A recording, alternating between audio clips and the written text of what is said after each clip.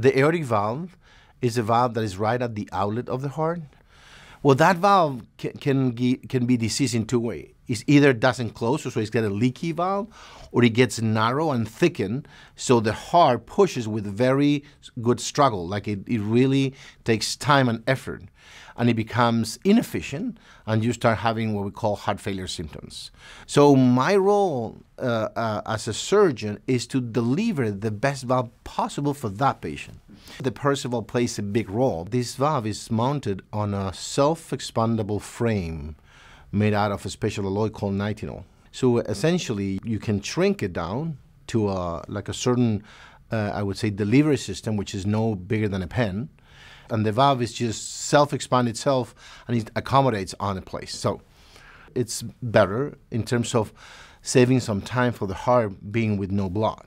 Also, it allows you to, because of this unique characteristic of the valve that is self-expandable, the valve can always be bigger than the other comparable to the same size because it kind of pushes out the root. And we also know over time that bigger for the valve is better.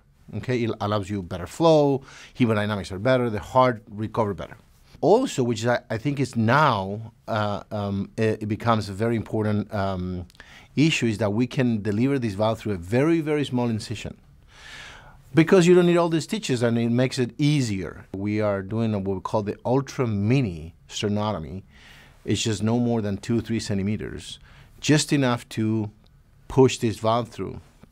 It's all about getting a very customized option for that patient. When you decide to put the Perceval on somebody, one of the most important things is it's the size. I always like the example is going to buy shoes. You know, you try the shoes that is perfect for your feet, right? This is exactly the same. If you miss the size, is a problem. So before that, we have a very good understanding of every patient's anatomy. So size-wise, the relationship between all the parts of the aortic root where the valve is going to be actually placed. So once we're in the operation, we resize it. We have a special devices, sizer devices that are dedicated for this valve. So even knowing how big or how small it is, we resize it in the operating room. Like you test your shoes. You put them on and you walk in back and forth and make sure they're fine. All patients are different. So once we pick the size, then we get the valve that we need, and that valve is mounted on the delivery system. We already have, taken down or resected the all diseased valve. So then we use just 3 single stitches. The valve comes with eyelids, so these stitches go through it just as guiding. So when we put the valve down, the valve is lie down, and when it's in position, you just deploy, the valve opens up and gets in position, and that's it. In a center like this, essentially nobody dies. It's less than 1% mortality.